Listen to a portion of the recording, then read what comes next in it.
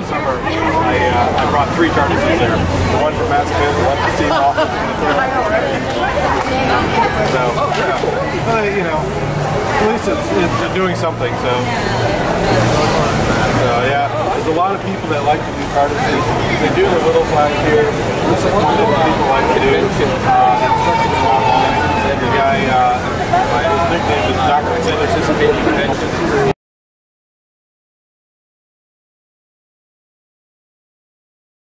Okay, there we go. Okay, so I clean it off as much as I can with my fingernail, and then I just take some paper towel.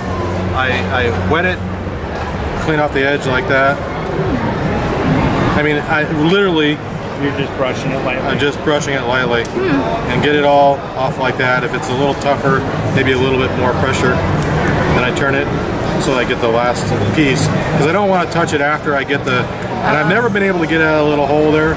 But it's not a problem. I just kind of don't worry about it. Now that's already been soiled a little bit with the paint, so I go around to another spot away from that, like over there. You want it wet. Gotcha. Oh, that looks nice. Very See pretty. how easy that is? Yep. It's so simple. Cool. If you know how. That's amazing.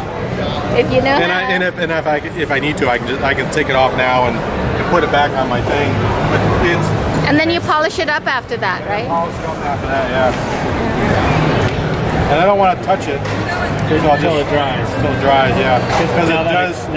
Oh, the paint. It's paint. soft. The paint's soft. The paint is a little soft, so I don't want to touch that. So I just kind of leave it alone.